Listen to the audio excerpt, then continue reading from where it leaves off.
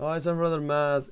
Easy solution here and discuss. I'll do derivative of an exponential functions like a to the x, and we'll use the definition derivative. So you can see my other video on definition of derivative.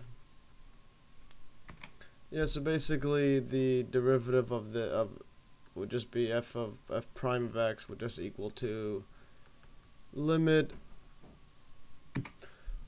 for us h approaches 0 of x, f of x plus h minus f of x over h. And basically it's just a slope, and you can see my other video on it.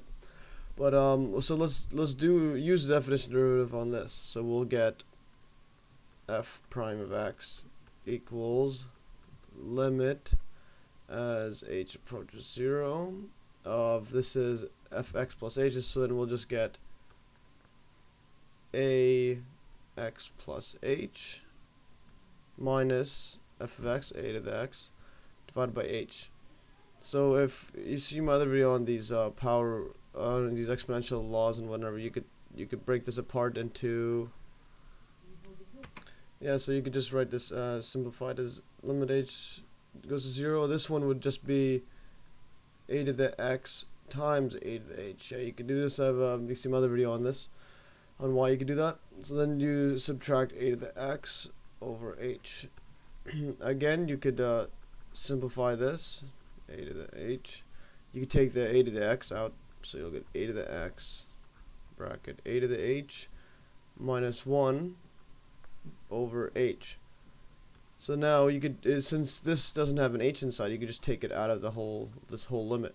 So you just go a to the x, because it doesn't like the h doesn't affect it at all. So just take it out. 0, and then this is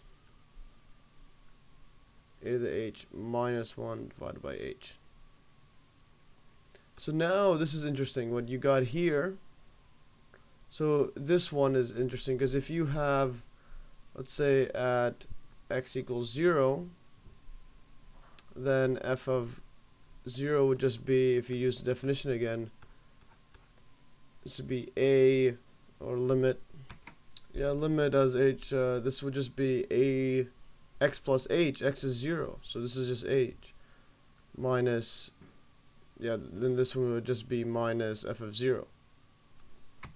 And this would just be minus f prime of 0 over h. But notice in exponential functions, 0, yeah, a to the 0 is always 1. You can see my other video on why it's that. So this one is just equal to 1 because, well, let's go a to the 0, let's write it down here.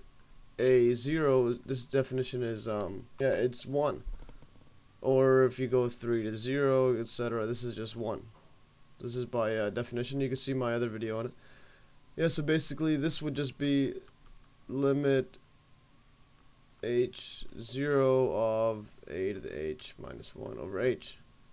So then in fact this whole thing, this is just a derivative of, yeah, at 0, so f prime 0. So then for a to the x, yeah, so if we summarize all this, so at for f of x equals a to the x, the derivative is just f prime of x, it's equal to a to the x, which itself, and then times f prime of 0 of it. So then it's a derivative at 0, so basically it equals it itself times the derivative of itself at 0.